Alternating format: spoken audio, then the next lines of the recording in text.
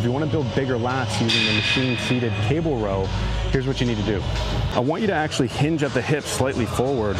I don't want you to round, so I want you to keep a neutral spine, and then keep your elbows tucked in as you pull. Now, as you pull in, I want you to think about driving and dragging your elbows across the ground below you.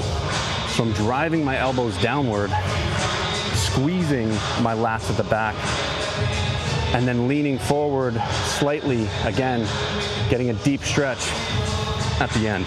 So if you want to target your upper back, traps, and rhomboid area when doing a seated cable row, I want you to arch your back, leaning slightly back, and then as you pull, you're going to pull higher up on your body, so towards your sternum, while flaring your elbows outward.